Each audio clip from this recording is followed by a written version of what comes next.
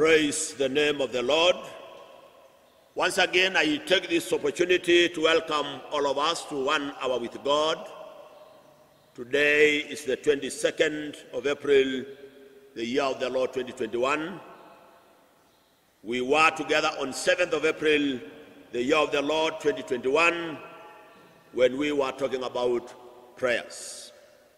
And today we are going to share together and to see in the Bible 3 examples of the prayers that were made, and God did answer the said prayers. Kindly let us pray together. Dear Heavenly Father, we are grateful that you have given us an opportunity to come to your sanctuary to have a moment of sitting down under your table. It is my prayer that you are going to speak to us through your word, to encourage us through your word, and more importantly, as we remind ourselves and we read in your scriptures the 3 examples that we are going to go through today, may these examples help each and every one of us, that we may be able to have faith and confidence and to believe that we are a God who is able to answer prayers, because indeed you answer the prayers of the saint which are recorded in your word. Walk together with us as we begin, even as we come to the end. May your name continue to be glorified. This is our prayer in Jesus' name. Amen and amen. Once again, our viewers, we welcome you to our 1 hour with God. That is every Wednesday between 5:30 and 6:30. I was together with you on the 7th of April 2021 talking about prayer. We mentioned that prayer is talking together with God. We did mention 5 things that day. Number 1, that prayer is an act. Number 2, that we should mention the things that we require from the Lord. Number 3, we should pray continually. Number 4, sometimes we need to make our prayers private, not only the time that we are in the church.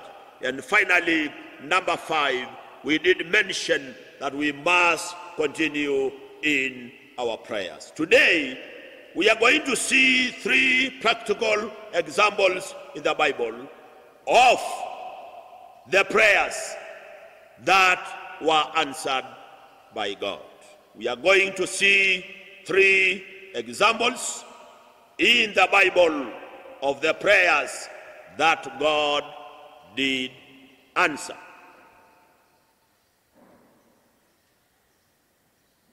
Three examples in the Bible. Brethren, we will review 3 biblical examples of people who prayed and received answers to their prayers, and some lessons that we can learn from them according to their situations and circumstances that were surrounding them. And the 3 examples that we are going to learn today: 1, we are going to learn an example of Hezekiah. Number 2, the church. And number 3, Joshua. Hezekiah, the church, and Joshua. So we go to number 1, Hezekiah. 2 Kings, chapter number 20, verse number 1 down to verse number 6. Hezekiah, 2 Kings, chapter number 20, verse number 1 down to verse number 6. Hezekiah was sick to the point of death, but he called boldly to God to remember of his past deeds. That shows he walked uprightly before God. Hezekiah was sick to the point of death, and God sent a prophet to him to remind him that the sickness that you are suffering, you are not going to heal, but you are going to die. But immediately Hezekiah heard that prophecy, the Bible reminds us that he turned his face to the wall and he reminded God how he has walked faithfully before him. Our viewers, In the case a prophet has come to you and to mention to you that possibly whatever you are going through, you are not going to be healed, but possibly you are going to pass on. Is there anything, my brother and my sister, that you can remind your God the same way that Hezekiah did?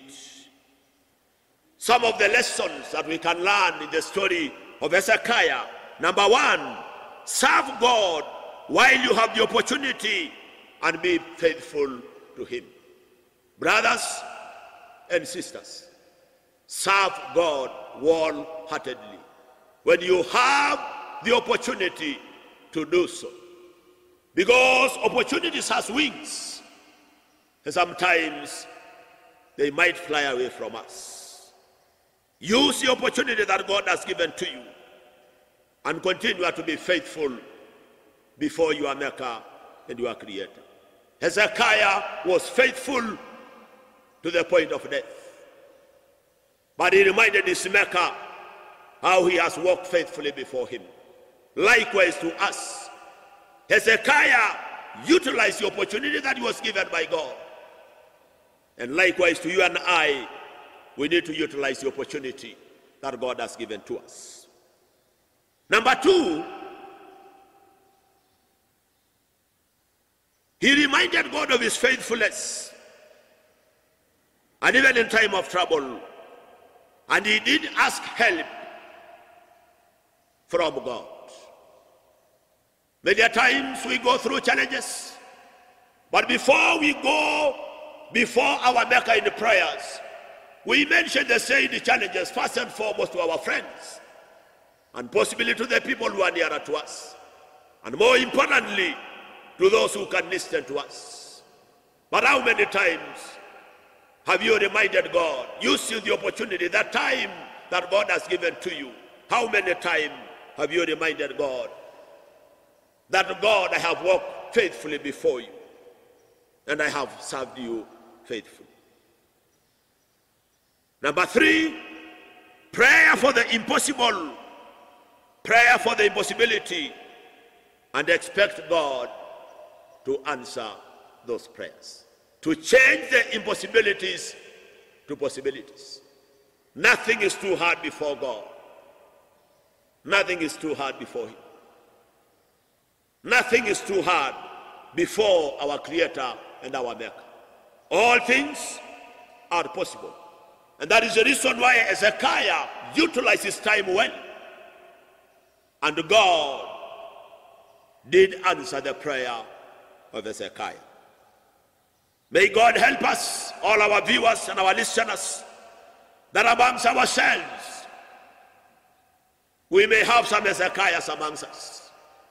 People who are working faithfully, people who are serving God faithfully in season and out of season, people who are utilizing their time and their opportunity well, the same way that Hezekiah did.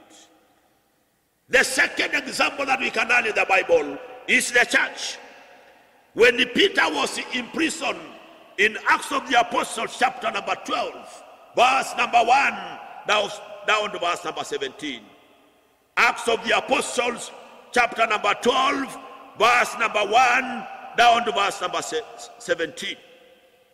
It is the story of an account of how King Herod arrested Peter and put him in prison to please the Jews. He had previously ordered the killing of James, and since it pleased the Jews, he proceeded to take Peter.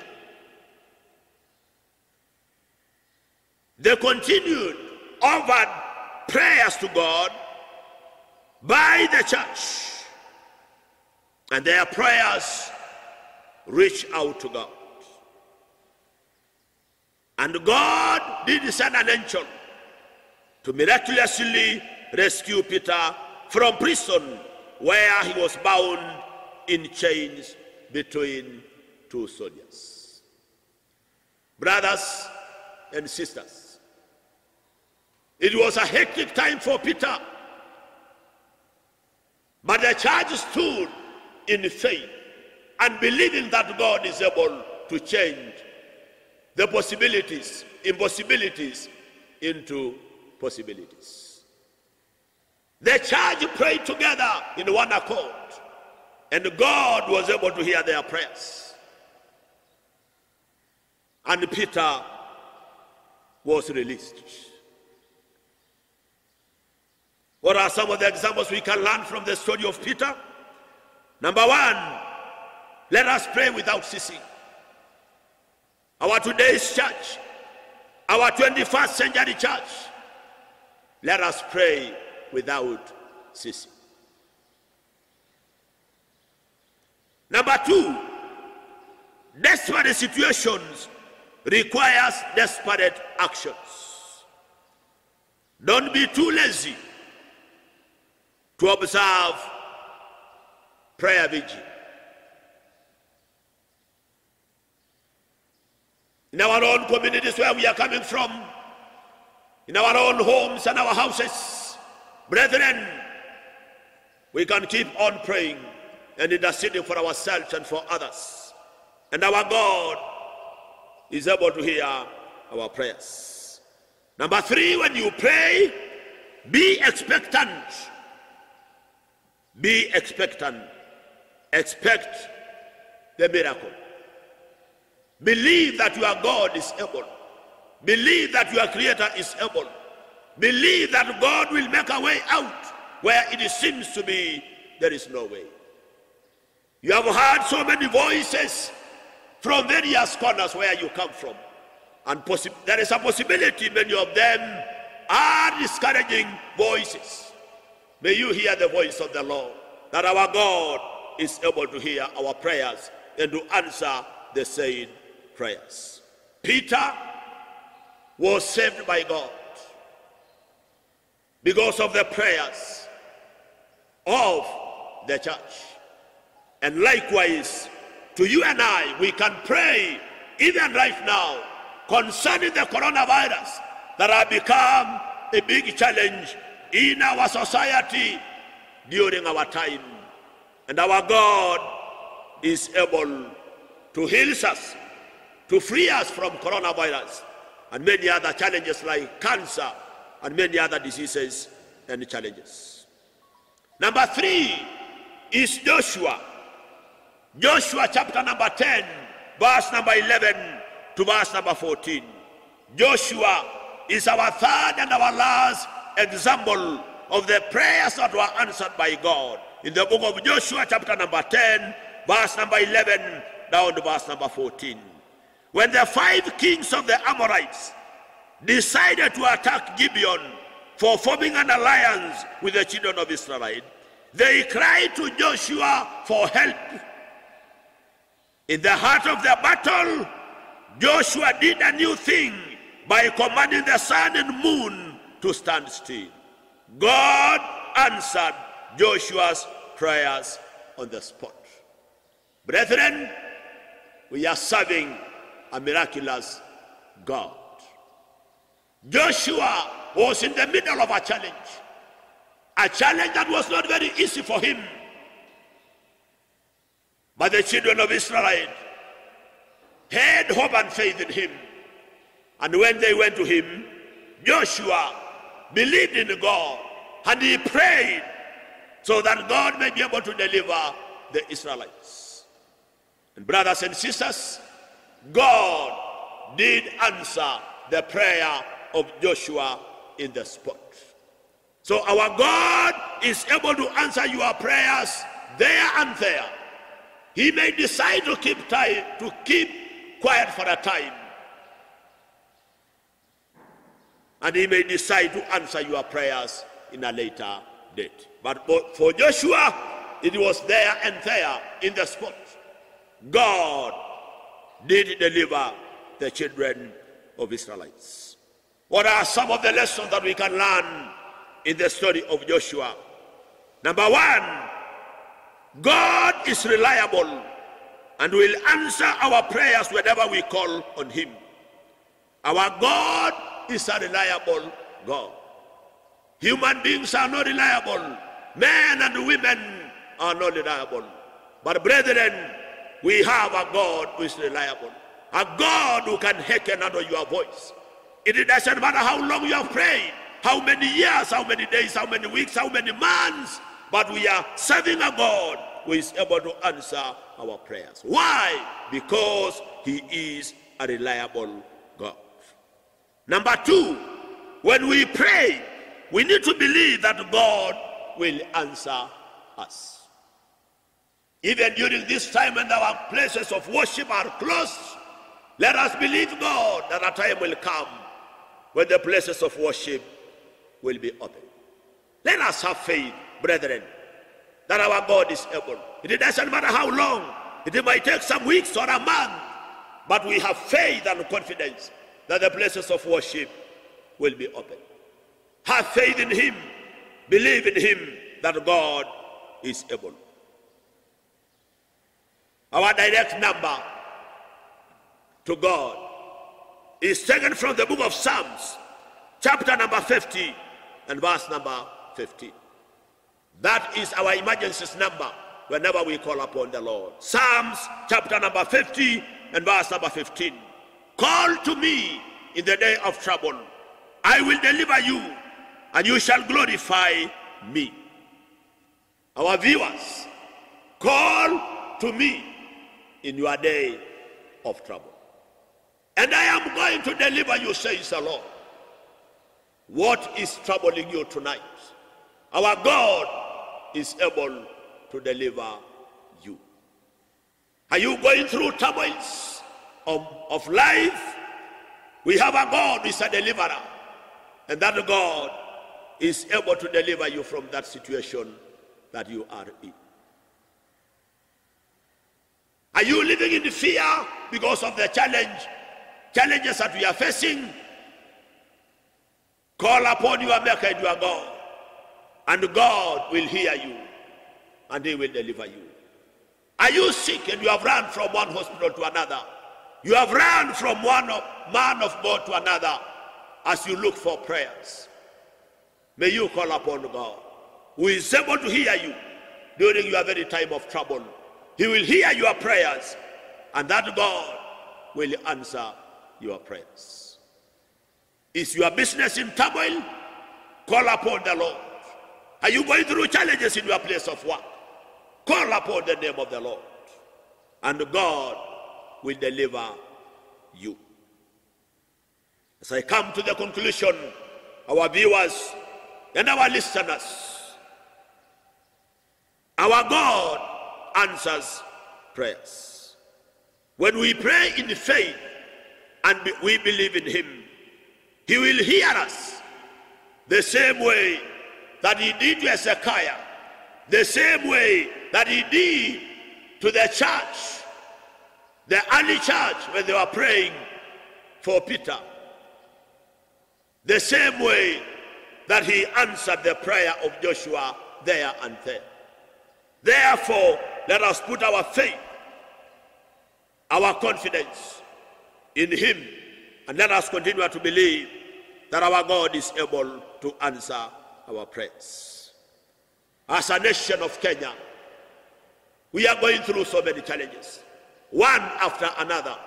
But brethren, we have a God who is able to hear our prayers. If you love your nation, pray for your nation. If you love your president, pray for him and his administration. If you love your church, pray for your church. Pray for the administration of your church. If you love your family, pray for your family, your husband, your wife, your children, and others. Brethren, our God is a reliable God. And therefore, he will hear us. Wherever that you are listening to us, wherever that you are watching to us, our God is a reliable God. In him, let us put our hope in him. Let us believe in him wholeheartedly, and let us know that he is a God who answers prayers. It doesn't matter how long I have prayed or you have prayed, how many days or weeks or months or years, but we have a God who is a reliable God. He will hearken unto our voices. He will hear our prayers, and he will answer our prayers. We want to wish you well. We want to wish you God's blessings and protection, even as we continue to thank him, as we continue to pray for ourselves, as well as we pray to others who are near us and those who are not near us, those who are going through challenges of life, those who are in the hospitals, they are sick, those who are bedridden, and for the challenges that we are facing as humanity who are living in the 21st century. May the Lord bless you. May the Lord walk together with you. And may the Lord continue to hearken unto your voice, to hear your prayers, and to answer your prayers. Shall we pray? Our loving Father, we are thankful because of your love and your care. You have reminded us and you have shown us through your word the three examples of Hezekiah, the early church in the book of Acts of the Apostles, and even Joshua himself in the Old Testament, that they did ask from you, and Jehovah God, you heard their prayers and you did answer the said prayers. Today we are gathering before you, and all our viewers are bowing down our heads before you, believing and trusting that we are going to hearken unto our voices, that Lord, you are going to hear us, that Lord, you are going to set us free, that Lord, you are going to deliver us, that Lord, you are going to save us, that Lord, you are going to heal us, that Lord, you are going to uplift us once more. And it is our prayer that we are going to hearken unto our voices, and we are going to hear our prayers, and we are going to answer the said prayers. So we commit and we dedicate our lives to you. May you continue to walk together with us and to direct every single of our steps according to your will and your will alone. May you bless our viewers wherever they are. May you bless our listeners, and may you bless all of us, so that in due time to come, we may continue to glorify your name and to testify your goodness in the land of the living. And this is our prayer of faith. In Jesus' name we do pray and believe. Amen and amen. We wish you well, and may the Lord continue to bless you. We will meet again next month, the month of May, God willing, and we know the Lord will continue to be together with us. May the Lord bless you richly, and thank you.